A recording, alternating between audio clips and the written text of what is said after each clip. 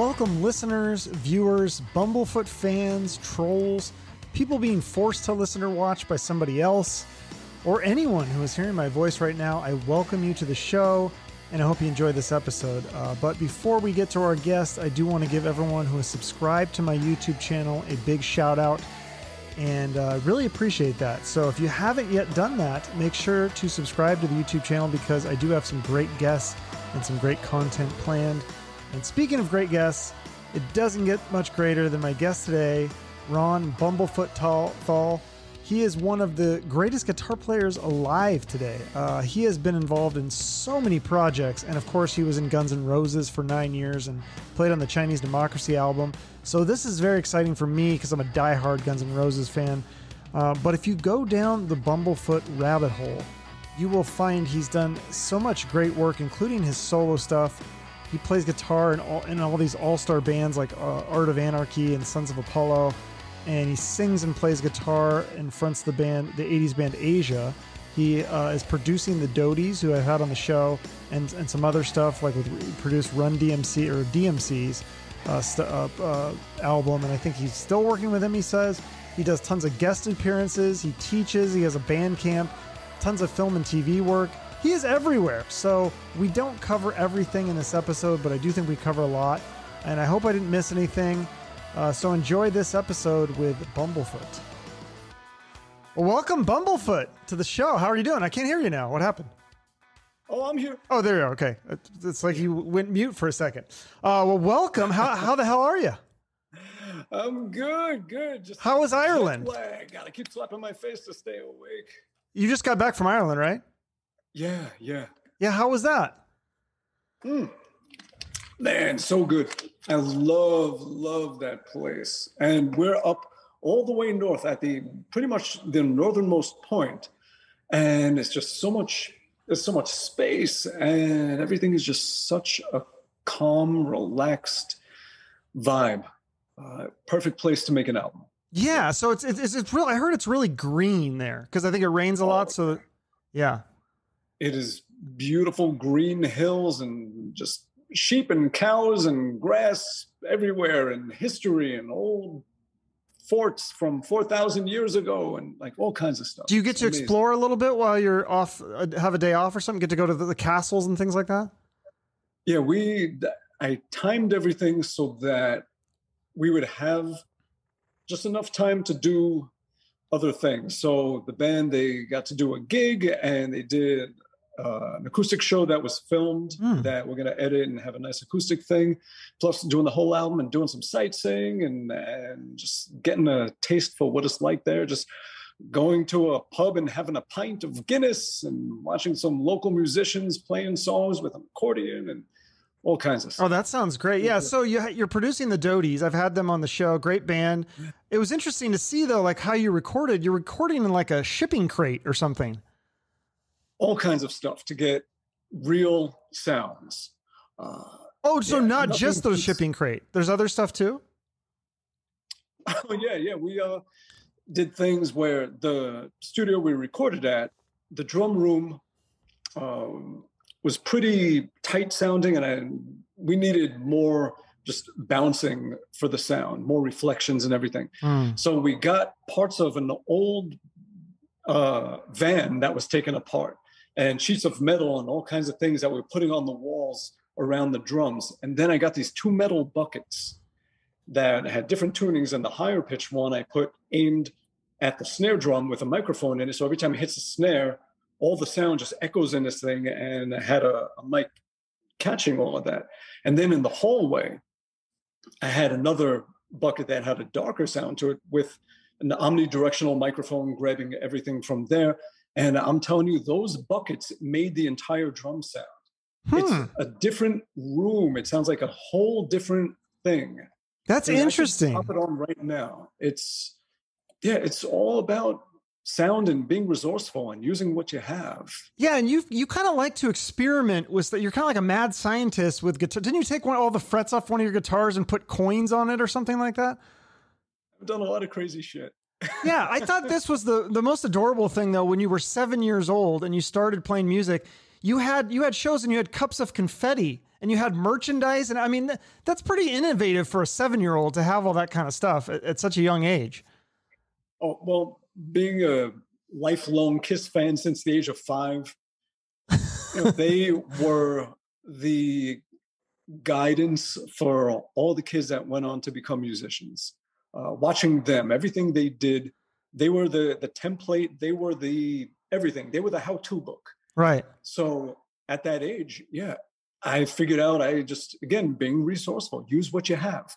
So we would make merch, just hand-drawn comic books of, little stick figures and spaceships. It's so cute. And we would throw confetti, making our own cups of confetti to throw up in the air. And we would multi-track record using a cassette player in the corner of the room recording, and our little nylon string acoustic guitars a foot away and the drums 10 feet back for levels, and then playing that back and having another one recording while we sang, so that we had the recording of our music that was playing back. We would sing as that played to it, and then have another recorder recording it. So that's how we would overdub and multi-track. That's amazing. Yeah. So you've been doing this a long time. So you've learned all sorts of tricks and things along the way. Oh, yeah. Yeah. Do you still have the Swiss cheese guitar too? That Ibsen Roadstar, the yellow guitar full of holes? The Ibanez Roadstar. Yes, I do. I have it. Yeah. Wow. It still has the holes in it. That's amazing. And then, so tell me about this. I found this interesting that you dropped out of high school, but then you ended up teaching at the music colleges. How does that work? Because don't you have to have a degree to teach at the college, or is it just based on skill? They deemed me qualified. So well, yeah, that's good. The boss of the school said, he gave me the okay. That's awesome. And I studied on my own, even though I sort of took the long road and the hard road for a lot of things. But in the end, you get there. That's amazing. I want to play you some drum tracks. I want you to hear the difference that these buckets make. I don't know how good the sound is going to be, but here's what I'll do. First, I will let you hear the drums. Okay. Maybe I should aim this so that it doesn't recognize it as background noise. Let me know if you hear these drums. Okay. Yeah, I can hear that. So that is the drums without the buckets. Okay. And now I'm going to show you what the buckets sound like. Here's the one on the snare.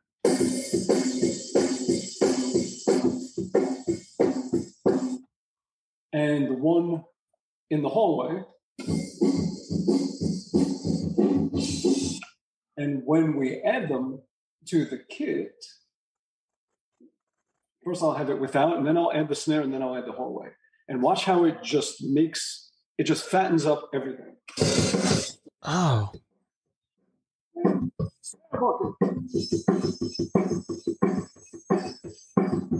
Now, horn bucket.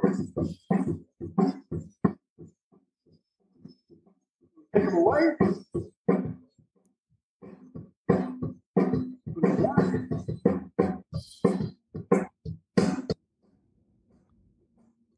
Yeah, I could definitely. There was definitely a fatter sound to when you combined them. Yeah. That's crazy. It's just like, how do you just figure that out just by trial? A lot of it's trial and error, just trying different things. And decades of experience of trying to find ways using what you have. It's kind of like being the professor on Gilligan's Island and making things out of coconuts. So that's pretty much what I tend to do in the studio. Is I'll make things out of coconuts. Yeah. Are you still are you producing the upcoming album by Run DMC, or it's DMC Generation Kill? It's a super group with the guy with Daryl from Run DMC, right? Oh, that was years ago. Was it years ago? They okay. Had formed, that was about 5 years ago. 5 years ago. Okay. And I'm still working with DMC. Actually, I'm working on a song with him that he's guesting on for this artist in Toronto, and I just did all the music for it. And so that was Generation Kill, and they made this whole album with DMC, and I added guitar to it and did the mixing and everything, and it came out 5 years ago. But between the label and all kinds of stuff, it just didn't move forward. Oh. But it was a great album. It was really good stuff. So now Generation Kill, they're doing their thing. And I think their new album, if it's not out, I think they just put out a song. I know because they sent it to me, and great stuff. They are such a great band.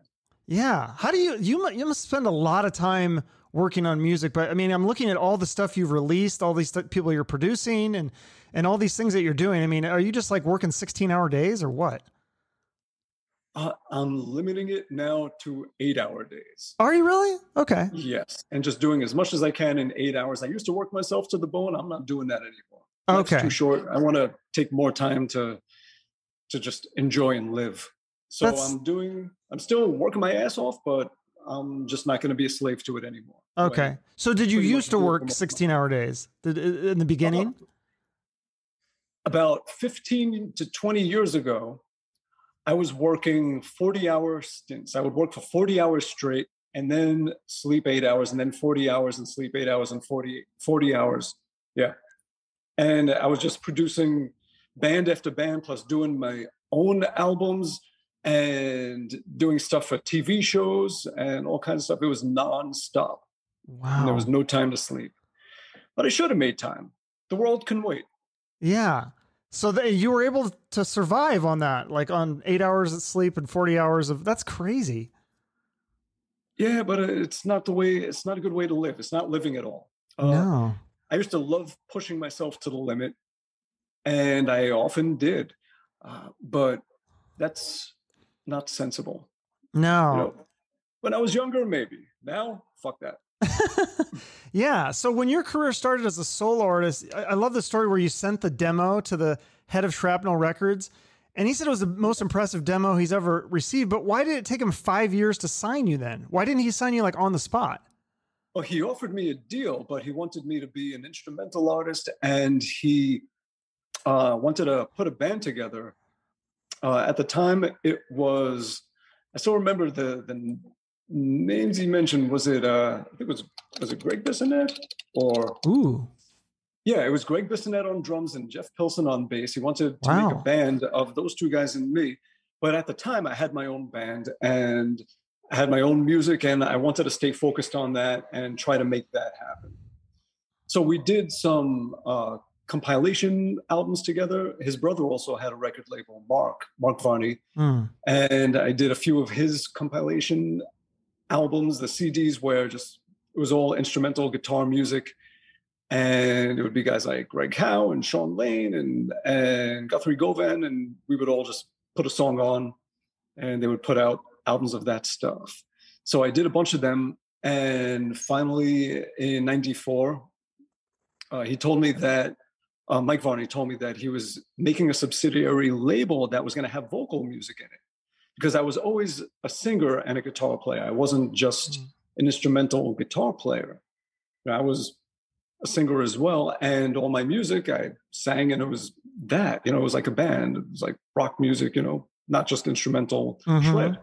So when he said he was doing that, I was like, all right, let's do it. And I was signing to the label with my band, doing the band music, doing the stuff, that I've been doing and releasing. But once I signed, he said, what, can we just do an instrumental album just to start things off? And I was like, all right. So I did an instrumental album. That was the debut album in 1995, The Adventures of Bumblefoot. It's a weird album with every song named after a different animal disease. And is that the one with the cover where it's like the foot and it's like bumblebee looking? And that's cool. Sort of cartoonish creature. So that, yeah. And then 2 years later, it came out with an album that had vocals on it. And that was called Hermit. And then after that, I started my own record label and started putting out albums as Bumblefoot.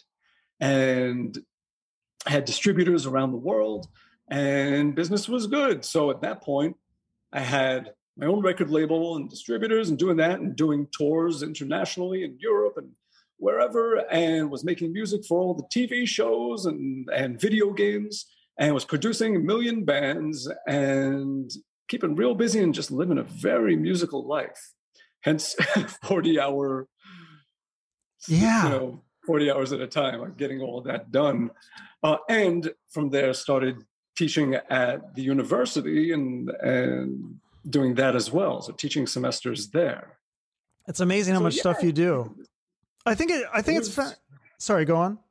No, I was just saying it was a lot. It's a lot. I think it's fascinating though that, I mean, I listened to your guitar playing. It's amazing. And all your solo work, everything you've done, but it's fascinating to me that you don't like playing guitar solos. You don't like the attention, that you're shy. Is that, you don't like playing them on stage, or do you, even in the studio, you don't like to do it?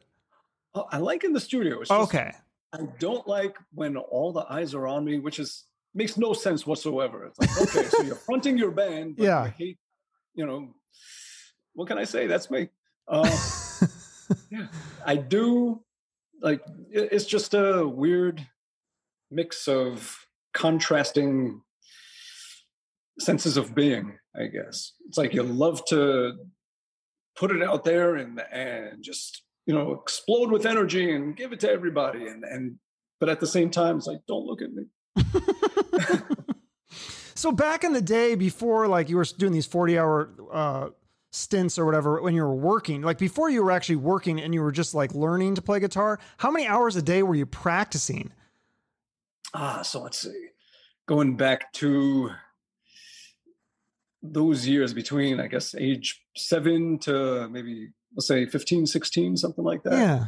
I'd be taking guitar lessons, and yeah, I remember it all vividly. My brother played drums, so we would spend hours in the basement just jamming, and I would learn songs on my own. I would just drop the needle, old school, listen for 3 seconds, lift the needle, keep the sound going in my head, grab the guitar, match up the sound. And at one point, what I would do is every day I would try and learn an entire album. So I would put on whatever there was at the time. This is around the age 10, 11, 12. So I put on Scorpions Blackout, and I would listen and I would play along, and songs, they repeat themselves, the parts, the verses, the choruses. So I would work my way through the song and try and get the song down as I was listening, so that by the end I would know the song, and then the next song, and do an entire album. So I would just to exercise my ears and my retention and being able to match up, what I hear to the playing, and to get a good sense of anticipating what was coming next and getting to know how people wrote. That's what I would do. So I'd do a lot of that on top of learning classical and jazz and everything with guitar teachers, and going to school and having the band and recording and writing and doing all that and gigging. Started playing bars when I was 14, and wow. My band was called Paradox, and we were like a progressive metal band, and we did a ton of covers. Like half our set would be Rush, and then we would do Maiden and Ozzy and all the cool stuff that was around in the early 80s, and Priest, and lots of Maiden. Was that before the Leonard Nimoy band, the cover band, or? This was before that. Okay, yeah. Because then you did that one. And 1983, 84, 85. And yeah, so when we throw in some originals in there as well. So that's crazy. You've always been so busy. Well, yeah, so the latest album is called Little Brothers Watching, but I saw that you also have a single, Planetary Lockdown. Is that part of an upcoming full album that you're going to do, or was that just a one-off? Yeah, the years have been flying by. That Little Brother album now, I mean, it's getting old. It's 6 years old, yeah. Up. Yeah. It's not so little anymore.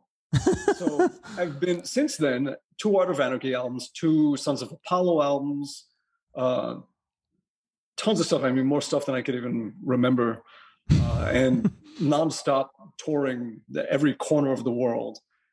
And I've been pretty much slowly been working on a new album, and this time I think I'm going to do another instrumental album.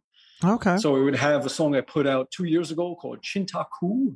It's a Indonesian term and means my love, and I'll put that on there. And Planetary Lockdown, that song I'll put on there, and I've been working on a few more. Okay, well that's exciting. Well, I'll look forward to that. And then, like you said, the Sons of Anarchy. Now that's still active, right? It's with the Creed singer Scott Stapp and Disturbed bassist John Moyer.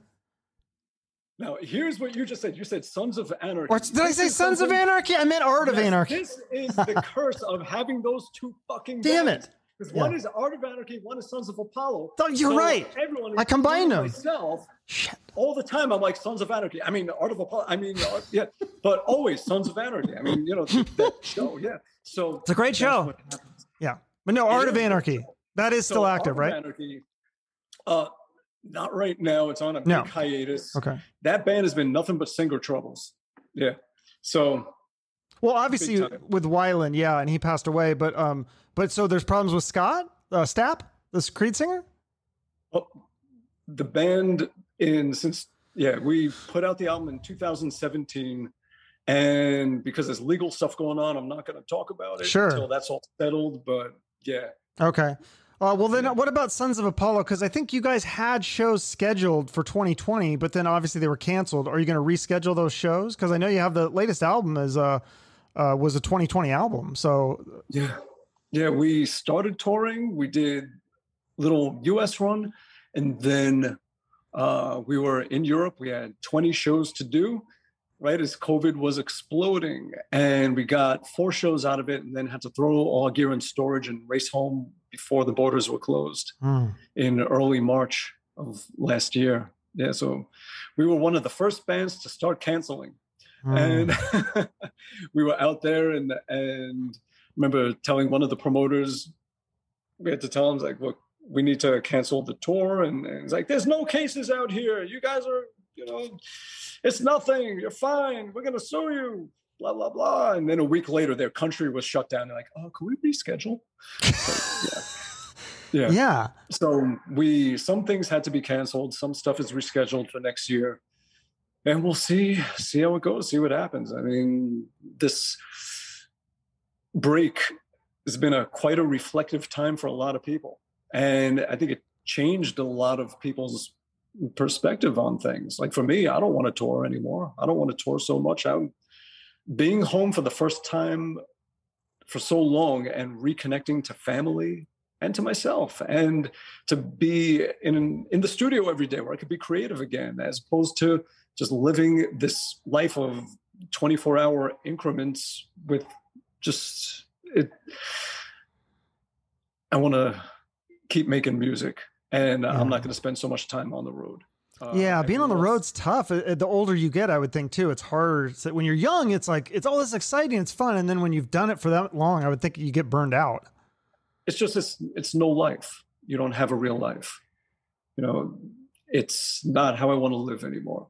I've done enough of it, and I'll still go out and play, but now I'm being, I'm pacing it. I'm saying no a lot more. I used to spend my whole damn life, just living out of a suitcase.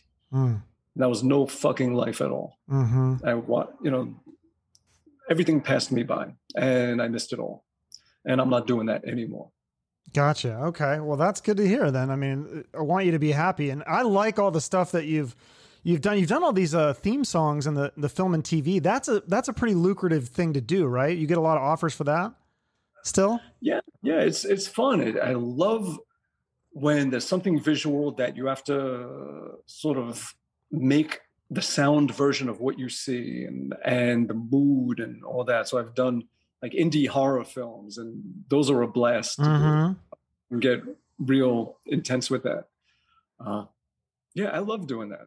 Yeah. I mean, for the people that don't know, I mean, I don't know if there's a big trivia thing, but you do the theme song for that metal show. That was a pretty famous song that a lot of people heard. And like, you did some video games. And then tell me about this. Are you, you're going to be in some TV show, like you're appearing in a TV show called, is a show called Scrawl? What is that? Oh, that thing. Yeah.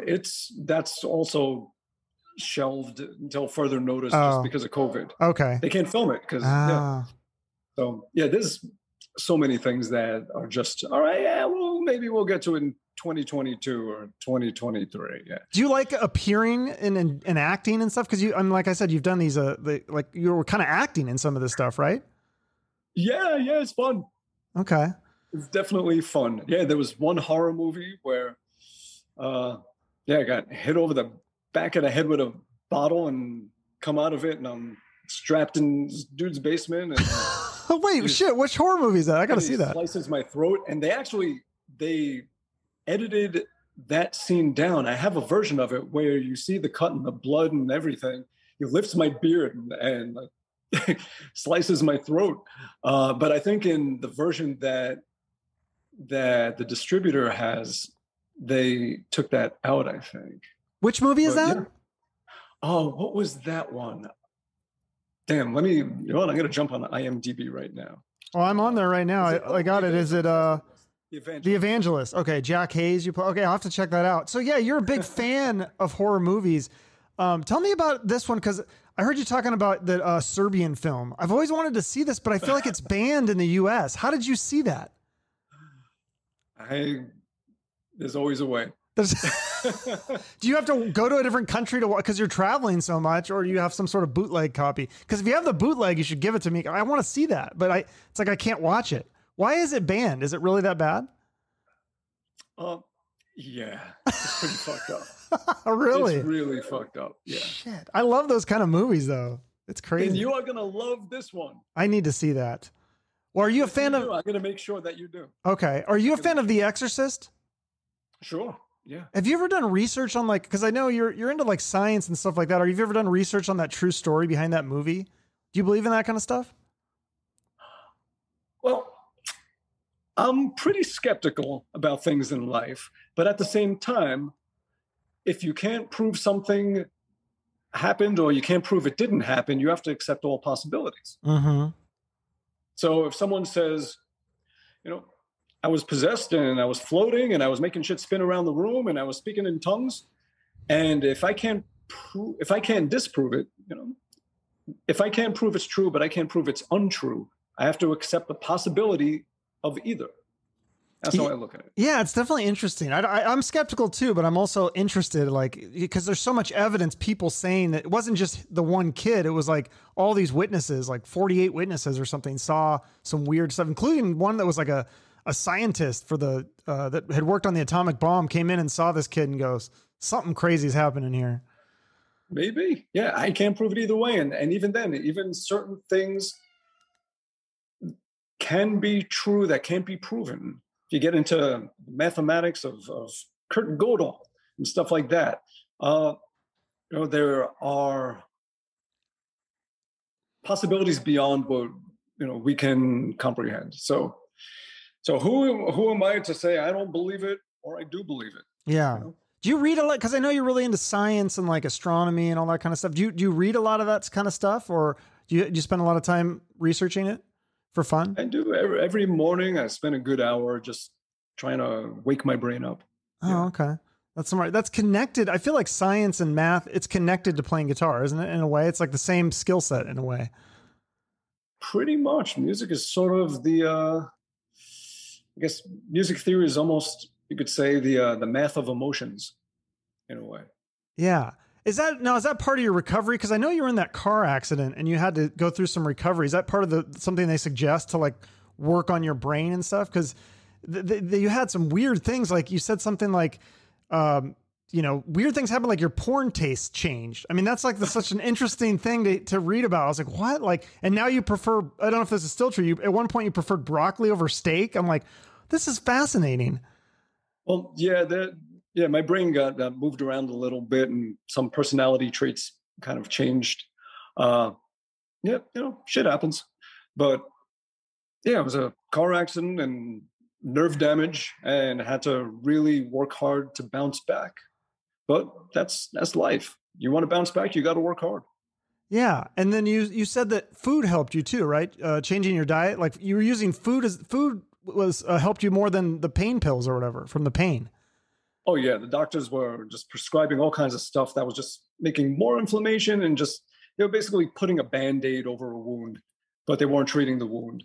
And it was just making things worse. So finally I just had to do a massive cleanse and get all of that shit out of my system, and found that for me, at least, just a good paleo diet was the key, and reducing inflammation that made the pain go away. And so you're still sticking to that? Yeah. Sometimes I misbehave a little bit, but nothing that a 24-hour fast the next day can't fix. Oh, you do the 24-hour fast? Yeah. I do fasting every once in a while, 16, 24 hours. more. Yeah. Nice. It's good. It definitely, I think sometimes I feel better when I'm starving. Yeah, it's like you have more energy, I think. When you fill up, that's like, for me at least, when I get to, especially with too many carbs, it just makes me sleepy. Yeah, I keep away from carbs. Yeah, dangerous. Well, God, so many awards that you sent me this list, you sent me all these talking points, and one of them was like all these awards that you have, like voted #1 guitarist and, this #4 guitarist, all these, does that stuff even matter to you at this point? Or are you like, I don't care? Or is it like still feel really good to get those kind of things?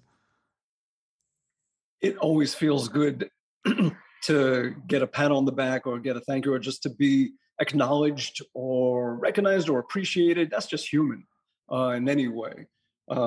Does it does it mean you're the best or the worst or anything? No, that's nothing. It's it doesn't. It's not like that. It shouldn't. What I'm saying is it shouldn't change how you feel about yourself. Like that's one thing I see a lot with musicians is, like that stuff, it all feeds our ego is what it is, everything. And you got to keep your ego in check just in life. I know I've played with people where if the room is really packed, they love what they do. If the room is empty, they hate what they do. And they feel, and if you really get into it, why? They feel like they're a failure if they didn't fill a room, and they feel like a success if they did. And that's not necessarily the case. You got to change how you define yourself and what matters to you, and even the idea of success. There could have, if you play for just one person, that one person is inspired and decides not to kill themselves and to go on and do something, and they have a child that goes on to save the world. You are part of that web. That's amazing. Have you had a lot of people tell you stuff like, I'm sure you get stories like that where people are like, they were inspired by your music for sure. Right. Yeah. And that's what I love most about it, about being a musician. It's not what I get from other people, like the adornment and the praise and all that shit. Like that's the part that makes me shine. It makes me curl up and like, stop looking at me, like that thing. It's more of when I can have an effect on other people in a positive way that it inspires them. That's why I love teaching and why I love producing, because it's helping other people do what they do and just realize their own dreams. So that's the thing. It's I'm all about paying it forward. That's so cool. Yeah. Rolling in it. Yeah. Yeah. Because there's a lot of guitar players, I think, that don't want to teach and they don't want to help anybody else. And they're more introverted, just want to play guitar and be left alone. Well, if you're introverted, yeah, and I'm a massive introvert for sure.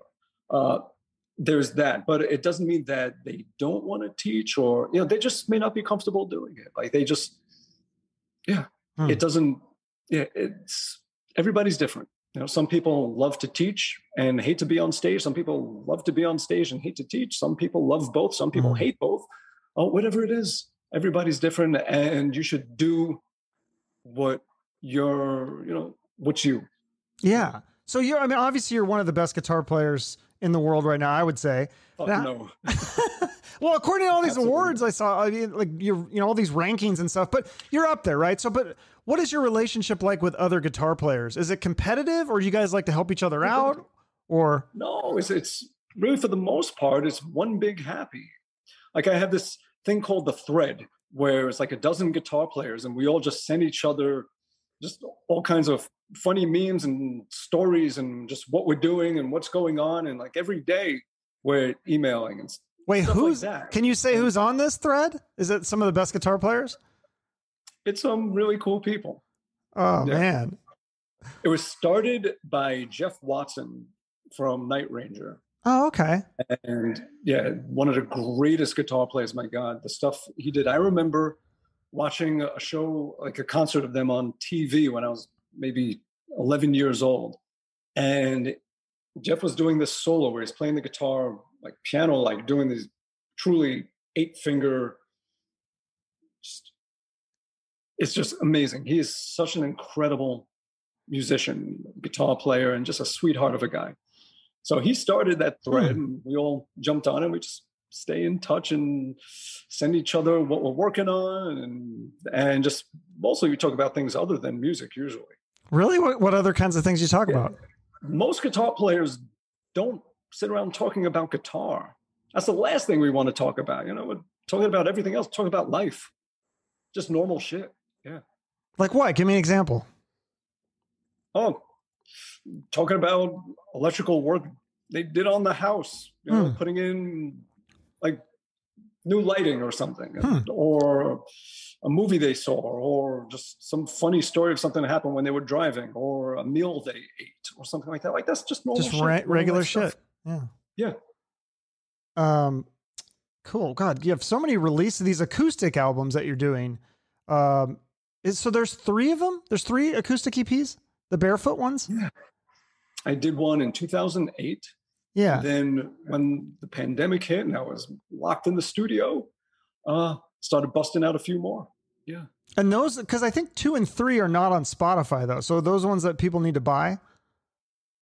Those are not on Spotify. They're on Bandcamp, but they stream on Bandcamp as well. You can just listen to them. Okay. And then, I did a few little videos stuck on YouTube also. Yeah. You did all these covers, like the Beatles cover of Because and Nowhere Man with Jeff and Mike from Apollo. Yeah. Yeah. Do you like doing that's fun to play the covers, right? It is to play the songs that you love and that inspired you. Hell yeah. Yeah. And you played on Elfson's album, Dave Elfson from Megadeth, No Cover, which is, I think it's all covers, isn't it? Yeah. It's all just covers done his way. Okay. Yeah, that's cool. So I know people will probably ask you about this a million times, but the double neck guitar, the reason for that is because of different tunings that you have on each of the necks, right? And that's why you have 2 of them, so you can switch between the 2. Well, it's not just different tunings, but the top neck is fretless. Yeah. And that's so you can slide. Yeah, it's like having a slide on every fingertip, and you can make sounds that you normally wouldn't make. Let me see if I can get some sound up here. So shut this and turn this on. So I got a little bit of sound or not. But yeah, normally on a fretted guitar, you have those precise break points where the string will only vibrate exact distances and give you the right pitches. But with a fretless guitar, it's like a cello or a violin where your finger just has to go in the right spot.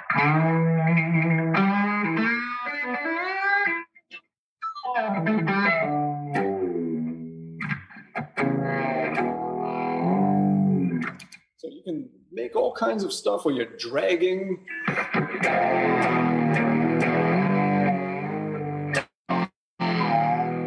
And you couldn't do that with a fretted because you would just hear all the bumps. Mm-hmm. It's too exact. And you don't need because that was the thing when I used to play guitar, I sucked, but I needed the frets to know where the hell I was doing. But you've been playing long enough that you know where everything is. You don't use the frets at all. Isn't that the point of the frets? Well, frets are just to give you the exact pitches that you want to get, so that you're in tune. Okay. With a fretless, you just have to put your fingers there.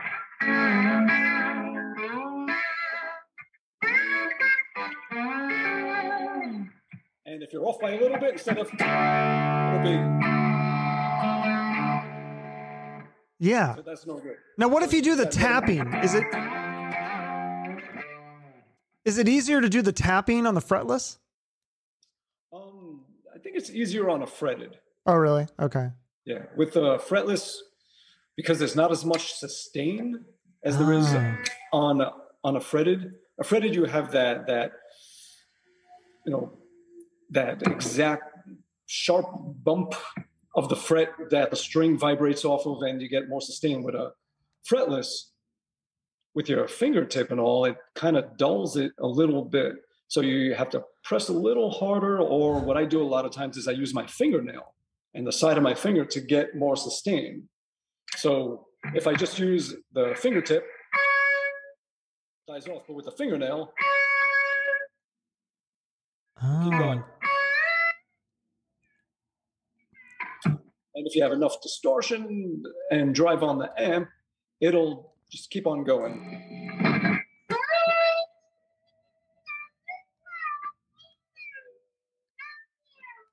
It's cutting off a little, but yeah, that's awesome. Yeah, Zoom doesn't like guitars. Damn you, Zoom. It sucks.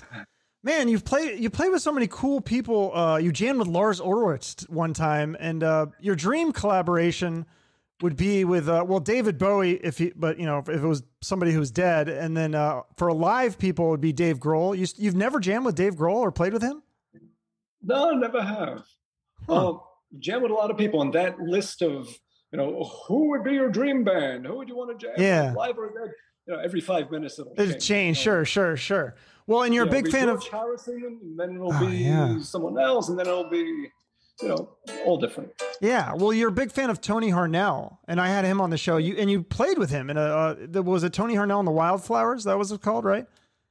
Yeah, we've done a bunch of stuff, a lot of gigs, a lot of acoustic stuff we've done. Plus, we did that whole album. Yeah. Okay. What about some of the other guests I've had? I noticed that you follow these people on Instagram, so you must know of them. Like, what are your thoughts of like John Corabi? I know he's got a new song out. He's great. Have you played with him before? I don't think we've jammed unless we did something on Shiprock together. But yeah, he's a cool guy, and what a fucking voice. Yeah. What about Steve Brown? He's played in a lot of bands, and he's a great guitar player. Yeah, Steve, we go back to when we were teenagers, and we would play all the clubs in Jersey and the whole area. Yeah. He had Trickster, I remember, before they got signed, and I had my band. We would just play all over the place. Oh, that's cool. And then how do you know Doc Coyle? Did you play with him? Yeah, we jammed on Shiprocked. We did some stuff. Yeah, he's great. Yeah, he's a really interesting guy. Did you ever sit down and talk with him? He's like really like smart, introspective, wise person. Yeah, he's fun to talk to. Yeah. He's got a good brain and a good soul. Yeah. What about Eric Turner? I'm a big Warrant fan. You follow him. Yeah.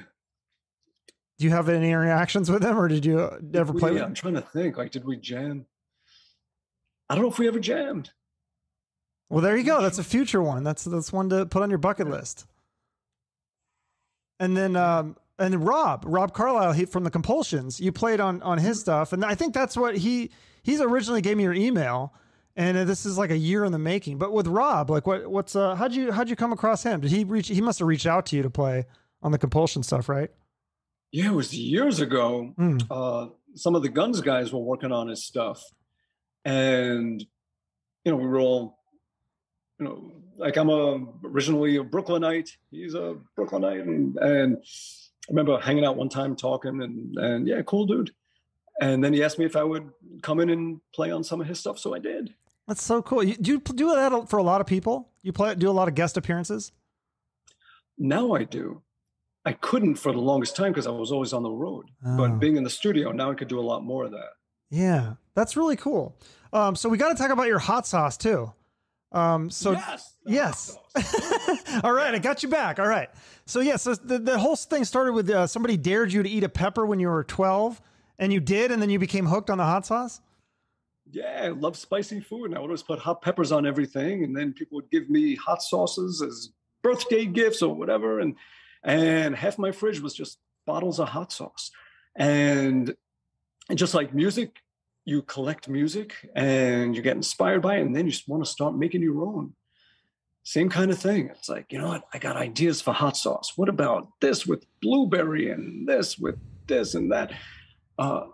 So I teamed up with a company about 9 years ago, and in early 2013 put out a line of sauces with them. Then a few years ago, the company sold. So I put together my own team, manufacturer and distributors and everything, and rolled it back out in the end of 2019. And that is it. Okay. And there's 3 flavors, right? There's the sauce, which is just kind of more like a mild, sweet, everyday kind of thing. There's Bumblelicious, which is like a sweet and savory thing. And then this is the one I want to try, is the Bumblefucked, because supposedly this is the 3rd hottest sauce in the world, and it's got caffeine in it and stuff. It sounds crazy. It's a crazy sauce. Yeah. Like, you do like 1 drop, is it going to kill you? Or, I mean, how much can you take of it? one dot is enough to heat stuff up. A drop will heat up a whole plate of food. Yeah. Damn. So did they, I think you said they talked about this on that show, The Hot Ones, that YouTube show? Well, they did a blog. They did a blog where they like the 10 hottest sauces in the world, and they called that one number 3. So why? Number 3. We need to get you on that show. That show's a fun. Have you ever watched that show? It's a fun show. You'd be perfect. Yeah. What, have you tried to get on that show or reach out to them? I wouldn't mind getting my sauces on that show. Well, yeah, you could do both. I mean, you go out there, you promote it, and that'd be fun. Mm-hmm. Yeah, that'd be cool. Right on. Well, I like to end each episode with a charity. You've worked with so many. You worked with the MS Research Foundation, Operation Smile, Women's Health Organization, but the one you wanted to highlight was the Rock Against Dystrophy, right? Yes. So tell me about that. There's this dude named Turbo that has an internet radio station, and he would go to every concert everywhere, and he has it. So it'd be like, who's that guy in the chair rocking out? And he's just the coolest fucking dude. So every year he would put together a concert to raise money for all of it. And I've done as many as I could. Again, touring and shit gets in the way. We were supposed to do it on the 18th coming up, but because of COVID and everything, I had to pull the plug just because it's too risky at this point. But usually it's me and Mark Tornillo and all the guys from, Mark Tornillo, great dude, great singer. He sings for Accept for the past. Oh, okay. Years. Yeah. Is he the original singer or replacement? No, that was Udo Dirkschneider. That's okay. That's what I thought. Yeah. So this is the new singer. Okay. So, yeah. And his band that he had in the 80s that I grew up listening to called TT Quick. Such a great, great band. So I remember him from back then, and all his bandmates, they would all play part of this thing as well. So it would just be this collection of all New York and New Jersey dudes just jamming and putting on a show and bringing people in and raising money for the charity. Oh, that's great. That's the one that, being that we couldn't do the show, that's the one that I want to mention that I'm hoping people will look into it. What is the New Jersey and New York music scene like right now, currently? I mean, I know obviously with COVID, the things are down, but like the last few years, like what is it? Is it a good scene? Is it thriving? Do you feel like it's gotten worse? Well, there's definitely plenty of shows to go to and plenty to do and lots of bands to see. There's so many great bands in Jersey and New York. But when I think of it, I think of the late 80s where you could easily just go hopping to 10 places in one night, and every single place had 3 bands, original bands playing, and it was just the greatest scene, like it was everywhere. Such a great scene, such a good time. Yeah. So it's not as good as it was in the 80s, but it's nothing will ever be as good as the scenes were in the 80s. Okay, fair enough. Well, last question I got to ask you. I forgot to ask about this. Your goatee. That's like part of your trademark. What inspired that, or what made you? And how long did it take you to grow it out that long? After a year, it was there. Okay, and it was just such a big fro on my chin. It's a big giant chin fro, and I was like, I gotta do something with this. So I just started braiding it, and right now I have it just in a little beard bun thing here. I got a little chin bun. Yeah. But normally I have all this thing I made that has like chains and gold stuff in it, and I would just braid it in and still do that. Special occasions. You just think of that on your own though? Like it wasn't, you didn't see somebody else. Okay. Because it's very original. I don't see too many other people doing that. There's a few doing it now, but I used to braid my hair like way back when. Oh, okay. And now, that's cool. Just braid my chin. All right. Awesome. Well, thank you so much for doing this. Is there anything I missed that when you want to promote here? We got the hot sauce. We got all your new projects, bands you're producing. We covered a lot of bases, and we did. I thank you for that. Thank you for your time, and letting me chat with you. Yeah, thank you. This was, and like I said, it's a year in the making, and it was worth the wait. So I appreciate it. Well, the pleasure is mine, and wishing you the best, and all your listeners, wishing you all the best, and stay happy and healthy and safe and musical, and I'll see you out there. All right. Thanks, Bumblefoot. I'll see you later. Thanks a lot. Have a good one. All right. Bye-bye. Well, all right. You made it through the whole interview. You're the real MVP. Thank you so much for listening or watching if you're on YouTube. I really appreciate it. Did you enjoy this interview? Let me know with a comment on YouTube or social media, because those comments, along with likes and shares, they help me out immensely. And of course, make sure to follow Bumblefoot on social media and YouTube and Spotify or wherever you listen to his stuff. You got to keep up with him. He's doing so much stuff. He's a very busy man. And I know he says he doesn't want to do as many live shows, but I hope I get a chance to see him live again. I did see him with Guns N' Roses in Vegas years ago, and he was amazing. But it'd be really fun to see him as a solo artist and just see kind of where the spotlight is on him the whole time. So anyways, if you enjoyed this interview, check out some of the other ones I have, and make sure you're following me on social media, or you're subscribed to the YouTube channel so you can keep up with future episodes, because I do have some great interviews coming up. So thank you again for taking the time to check out my show. Have a great rest of your day. And remember, shoot for the moon.